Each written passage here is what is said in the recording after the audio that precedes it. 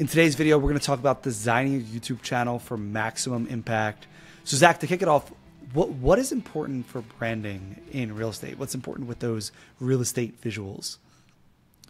Yeah, so when it comes down to making the maximum impact, it's really important to make sure that you are getting the questions answered for potential clients, right? And that is what is most important. Actually, your visuals, although they can be beneficial, it's not the most important, right? Having your logo fly in the first 3 seconds, horrible thing to do.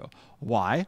Because people have such small attention span that they might see your logo, they might see your intro, and they're going to click away and find a video that gets them the impact that they want right away and the questions that they want answered almost instantaneously.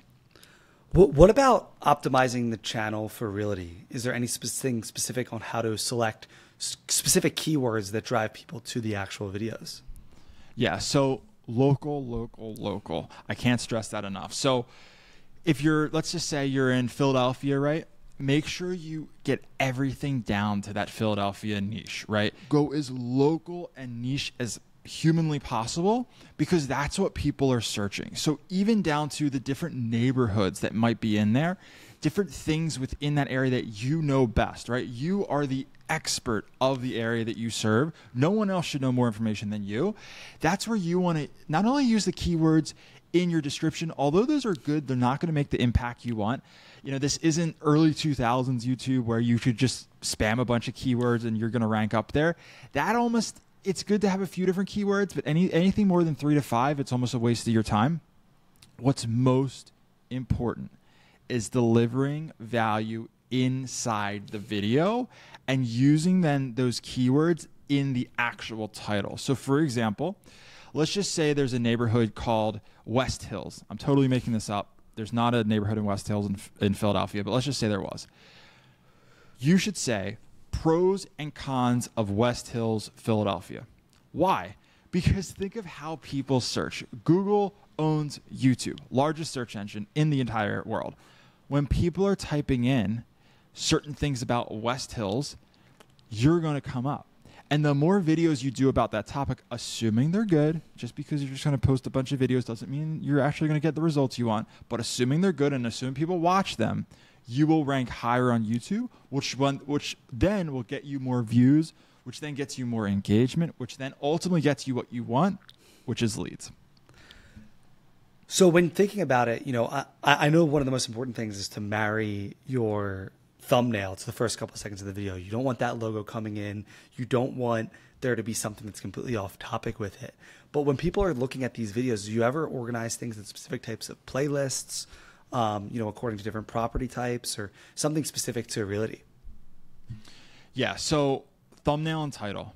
It does not matter how great your video is. If your thumbnail and title isn't intriguing, isn't giving the people almost like curiosity into, ooh, what is this about? Or, hey, I know what that's going to be about, right? You know, pros and cons of Philadelphia, right? You probably will know what that's going to be about. It's not going to be a cat video.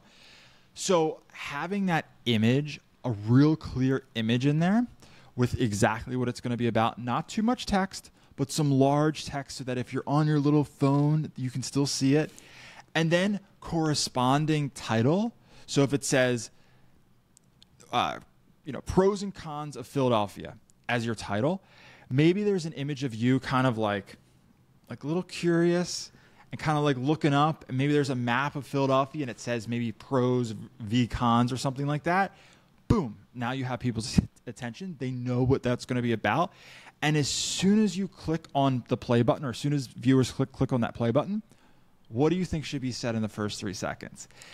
We're going to talk about the pros and cons of Philadelphia, because now it's connecting the thumbnail, the title, and the first 3 seconds. They know you've built their trust now. This person's going to give me exactly what I want out of this video. How about, I know one of the biggest pitfalls with marketing, specifically on YouTube for realtors, is the call to actions. I know everyone wants to throw their call to actions. How do you do that without coming across cheesy, too salesy, and sticking with the ethos of YouTube? Yeah, I mean, too salesy. Again, this isn't early 2000s. I wouldn't be making a commercial as your YouTube video and just think that's going to result in something. It's not.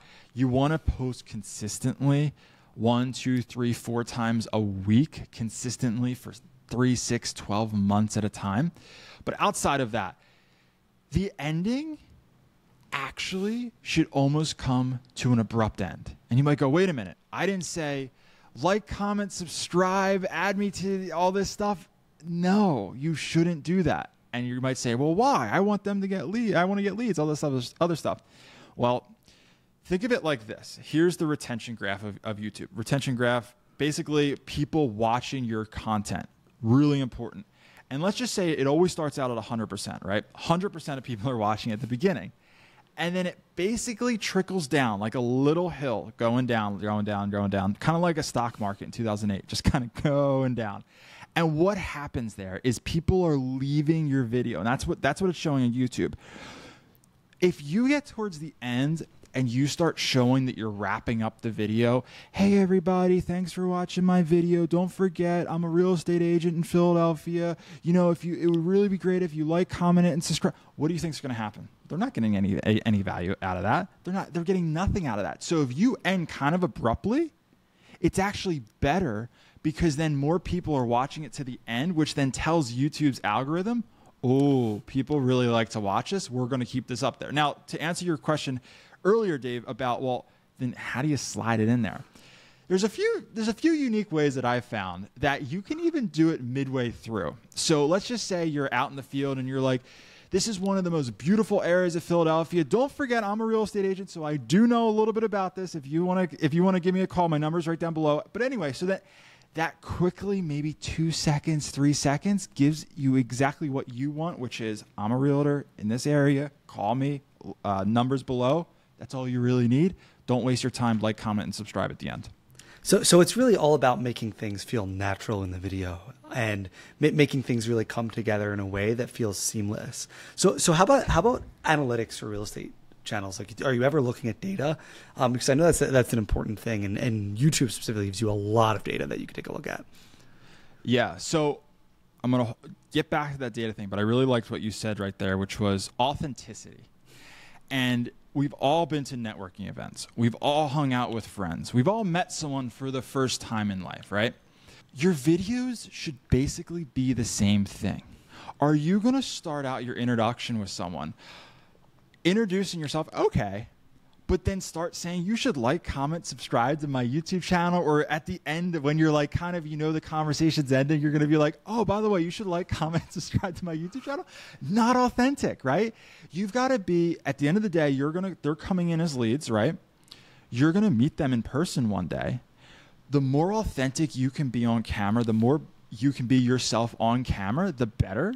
Because when they're touring houses with you, maybe you're giving them a ride around town, they're going to be with you for a few hours. They're making a big purchase here. You really got to be yourself. However you are in person, you should be on video. Now, as far as analytics go, people get so obsessed with analytics, especially the beginners, and they think all of this stuff matters. And they sit there and they basically have analysis paralysis, and they won't produce content because of all these different analytics they see.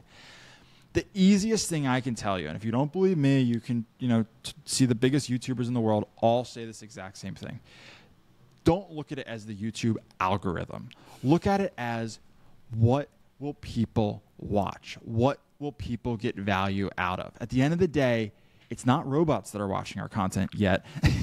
It's actual human beings. So if you can make content that actual human beings want to watch, what's going to happen?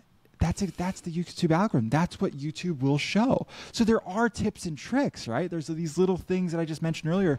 But in reality, the more you can match the thumbnail with the title, with the actual content in the video, the more likely you will be successful.